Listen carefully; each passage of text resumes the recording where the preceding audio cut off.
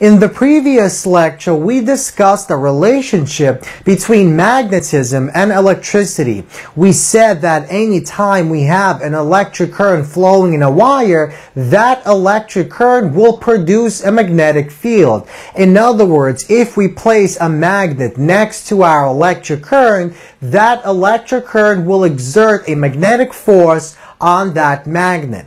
Now we know by the third law of motion, every action force has an equal and opposite reaction. And that basically implies that a magnetic field should also exert a force on an electric current found inside a wire.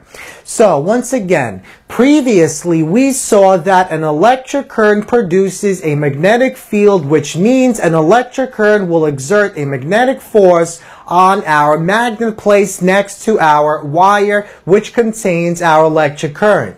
Now, by Newton's third law of motion, a magnetic field should also exert a force on an electric current found inside a wire. So that's exactly what we're going to discuss in this lecture. We're going to examine the magnetic force acting on an electric current as a result of a magnetic field. So let's suppose we have the following experimental setup. So we have a battery found inside a closed electric circuit.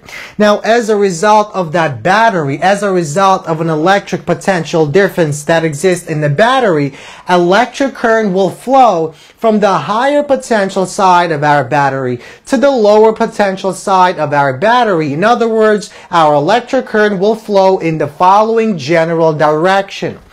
Now, suppose a straight wire is placed between the two poles of a magnet where the magnetic field is assumed to be uniform, as described in the following diagram. So we have our north pole, we have our south pole, and the magnetic field will point in the following general direction, in the positive direction, along our x-axis.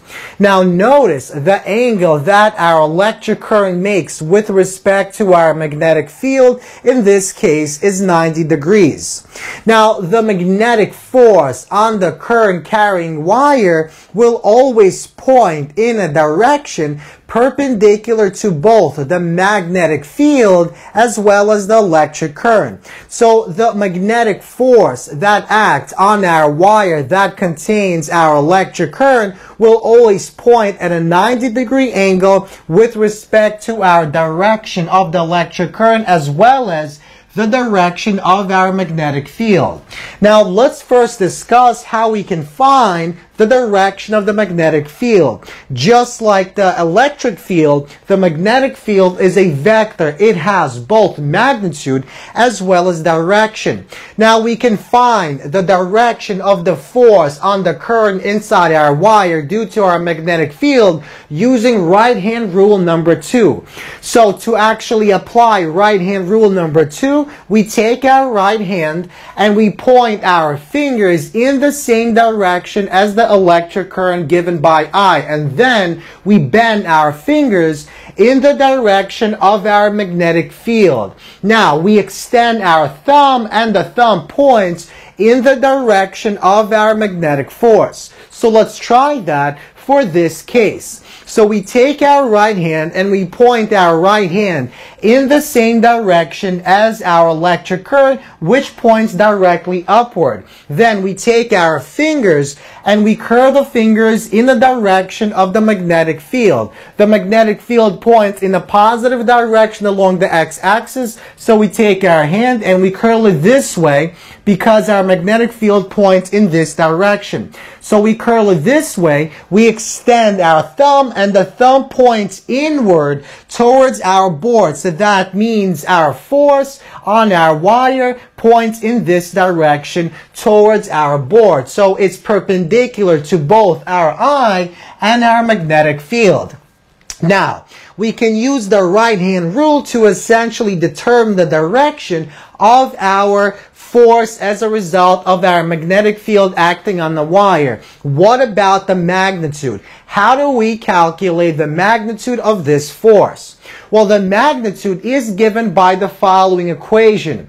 The force is equal to the cross product of the magnetic field given by uppercase B and the length of our wire that is exposed to our magnetic field, and that is multiplied by the electric current.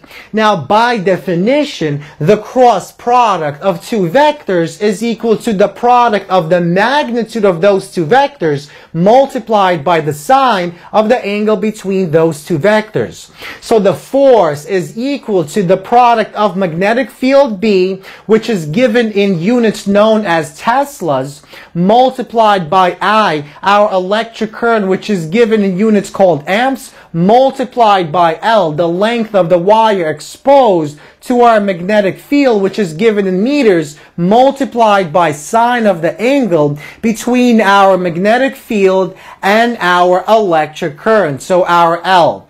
Now, this equation gives us the force on the current as a result of a uniform magnetic field.